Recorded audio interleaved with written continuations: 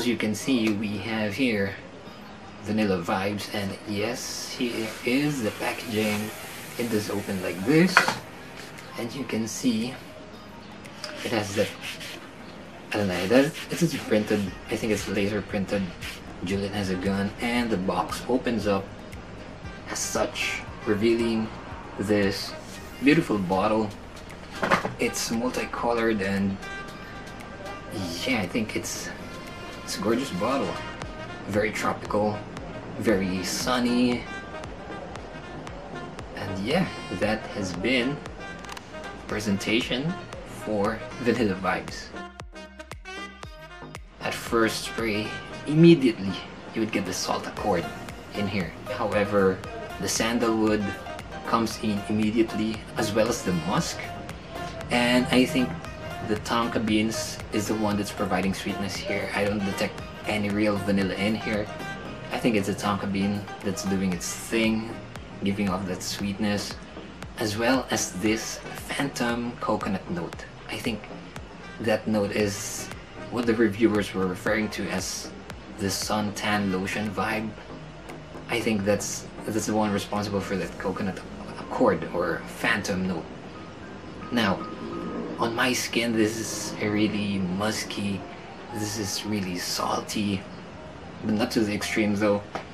And I think the name Vanilla Vibes, it just alludes to the sweetness of the vanilla, being tonka as the dominant note here, which is responsible for its sweetness. It's just really a vibe. It's just a vanilla vibe. Now this is a tropical vanilla that you could rub in the hottest of days, even at the beach, even if the weather is slightly hot, even if it's slightly humid. This would give off that sexy sun-kissed skin smell. The musk in here, it is pronounced, sandalwood is pronounced, salt is pronounced, tonka beans and the coconut, it's just in the background, so don't worry about this being too sweet. It doesn't get really sweet, I tell you. It's mostly musk, sandalwood, and salt.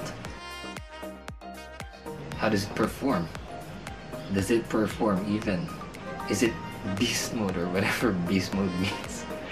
No. It doesn't perform like a beast. Does it last like a beast? No. On my skin, it's 6 hours on the average, hot or cold weather. However, the big however, it's sillage. It leaves this beautiful, central, beautiful, sexy sillage.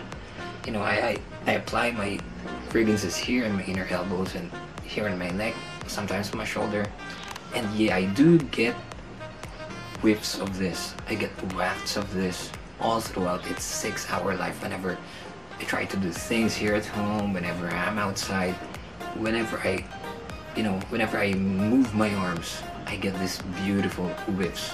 Even with the face mask. Yes, even with the face mask. It is there, it's making its presence felt. It doesn't scream so that you'd be complimented.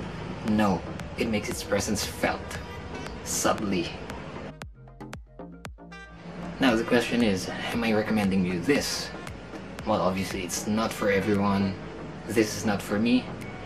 I have acidic skin, and yeah, I think this would last more on your skin if you're not acidic like me. However, I want my vanilla to be a little foodie, a little, let's say a little like Spiritus Double Vini by Guerlain or Tijota's Indult, or Indult by Tijota, whichever works. I want my vanilla like that, a little foodie, a little smoky, a little boozy. If you want a tropical vanilla with a salty vibe, with a suntan vibe, with a little coconut vibe, I'm recommending this for you. There's not a lot of vanilla, or should I say tonka, based scents that you can comfortably wear during the hot time at the beach. You know, and this one is a nice alternative that you may have. Another alternative, if you don't have this in your area, is the Pac Rabanne Olympia and Mugler's Womanity, which I think Mugler is discontinued as of the moment. but there are your alternatives for this. And yeah, I hope you have enjoyed this review and found it useful. And as always, these are just my opinions, recommendations, and suggestions. And at the end of the day, you do you. I'll be seeing you in the next episode. And yes, thank you. I'm out.